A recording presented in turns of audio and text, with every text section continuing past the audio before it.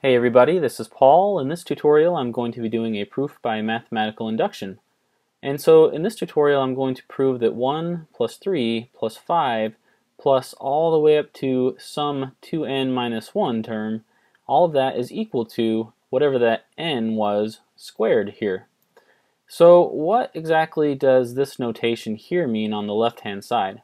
So if you want to think about each of these terms, the 1, the 3, the 5, each of those are all some 2n minus 1 term. So how exactly does that work? Well, this first term, the 1 right here, this represents the term where n is equal to 1. The 3 here represents n equals 2, and the 5 represents n equals 3. And so to say it goes all the way up to 2n minus 1, well, that's just for some arbitrary n. N could be 6, n could be 25. We can pick whatever we want for n, and whenever that number is, we add up all of the n1, n2, n3, n4, and all the way up to 25 if that's what we were going to, and then we would plug in that 25 for the n squared here. So how exactly is 1 representative of the 2n minus 1? Well, since n equals 1, we have 2n minus 1, and n equals 1 for that first term, so we have 2 times 1 minus 1, and that is equal to 1. So that's how we get 1 for our n equals 1 term here. So then the n equals 2 term here, we have 2 times n minus 1, but this time 2 times our n here is the 2 this time, since we're n equals 2, and then that minus 1 is equal to 3, and so that's how we get 3 for our value here for this n equals 2 term. And you can do the same thing here and find that when n is equal to 3, we get the value 5. And so that's basically what all this means. That's what it means to go up to 2n minus 1. It really just depends on the nth term, how many terms we're going to. And all of those added together are equal to n squared. So let me just go ahead and get rid of all this stuff that I just drew right here. So now that I've got that explained, let's go ahead and begin the mathematical induction proof. So the very first step in the mathematical induction proof is what we call the basis step.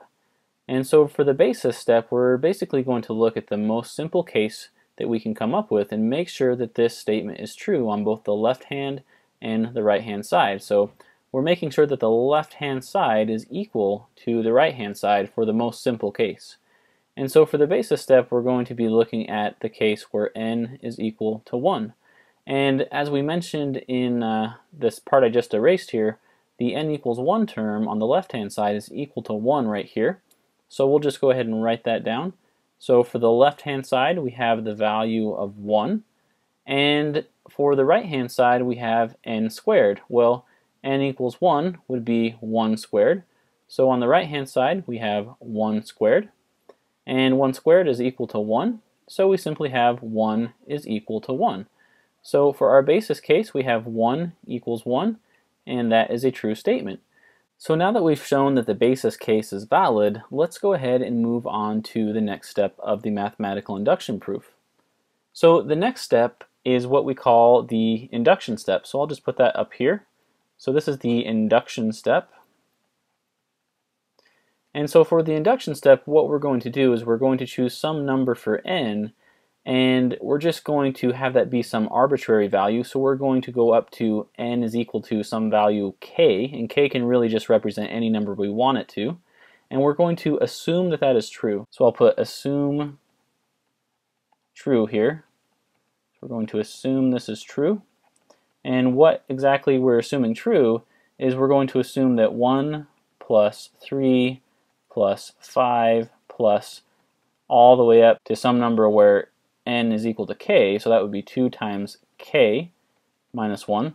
We're going to assume that that is equal to k squared. So what we're doing here with the induction step is we're just basically rewriting the entire statement here, but where there's an n, we're just going to replace that with a k. So we have n here, we have k here, we have n squared on the right hand side, and we have k squared on the right hand side.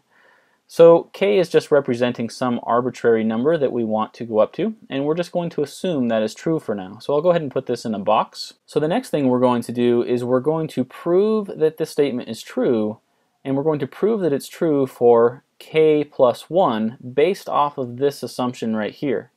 So let's go ahead and write that down. we're going to show that this is true. And by this I mean this statement up here that we're trying to prove. We're going to show that it's true based off the assumption that it's true to go up to some value where n is equal to k. And we're going to show it's true for the value n is equal to k plus 1.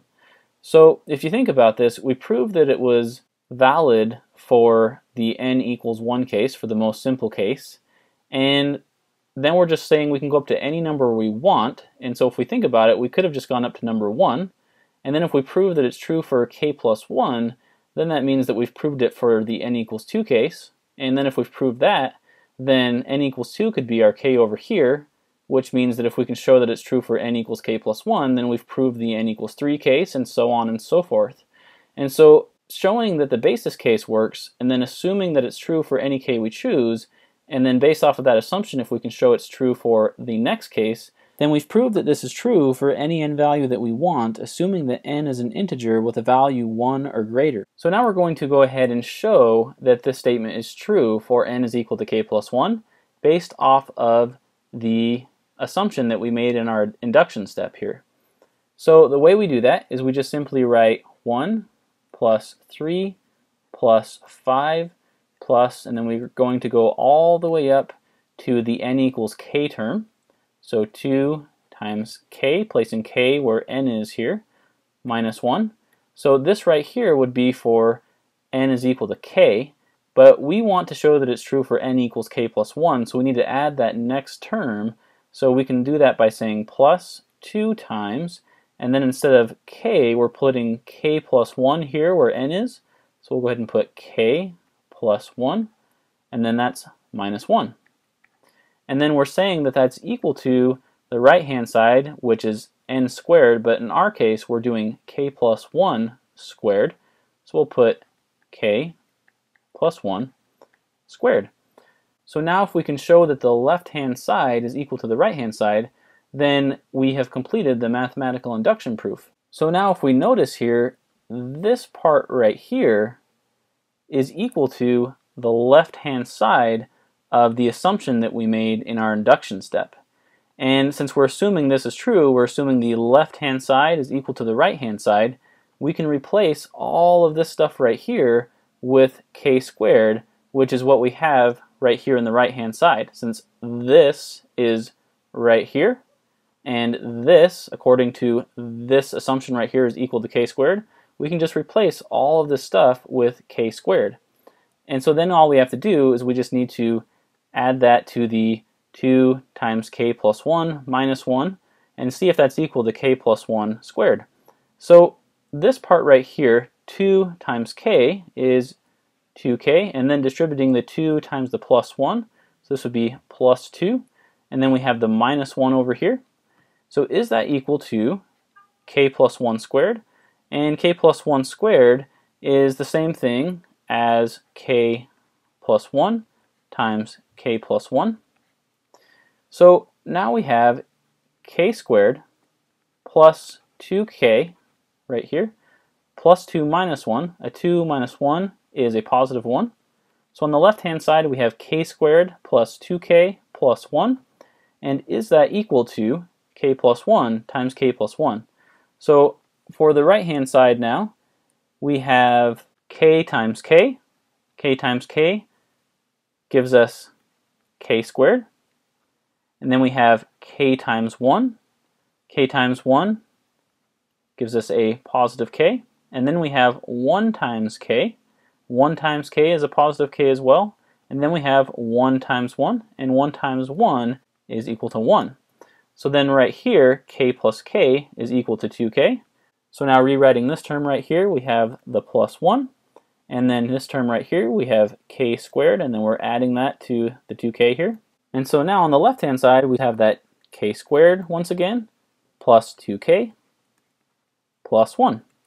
So you can see that the left-hand side is exactly identical to the right-hand side. And so now we have completed the mathematical induction proof. And so we have proved that 1 plus 3 plus 5 plus some 2 times n minus 1 is equal to n squared. And we did that by mathematical induction. So anyway, thank you guys for watching. Have an excellent day. And if you haven't already, don't forget to subscribe.